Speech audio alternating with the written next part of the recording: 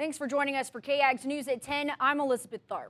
After 33 years of service with the Brenham Fire Department, Fire Chief Ricky Boeker's chapter at the department has come to a sudden close. This left his family, friends, and some citizens of Brenham confused and hurt.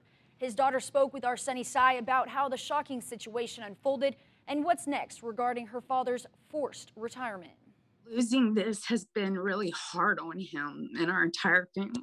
Former Brenham Fire Chief Boeker was given a proposed letter of separation in the middle of March to leave his job at the fire department. The city's reasoning behind all of this is they wanted the department to go into a different direction. They wanted new leadership and for it to go into a different direction. Still a couple years away from his retirement, former Chief Boeker was immediately terminated the first week of April after refusing to sign the separation agreement by his given deadline. I don't think he deserves any of this. I don't think he deserved the city manager to come to his office at 4 o'clock in the afternoon with the city marshal and tell him he's fired and to leave your badge and leave, and not allowed to pack his personal belongings. Mandy Boeker adds her father had refused to sign the separation agreement because by that time he had hired legal counsel to approach the situation.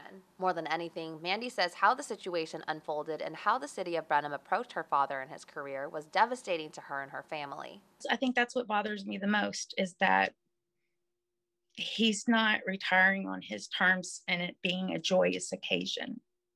Instead, this is a very much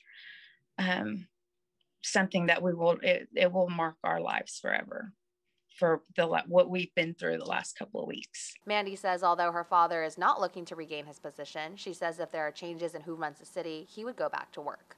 In Brenham, Sunny Sai, KAGS News. At this time, the family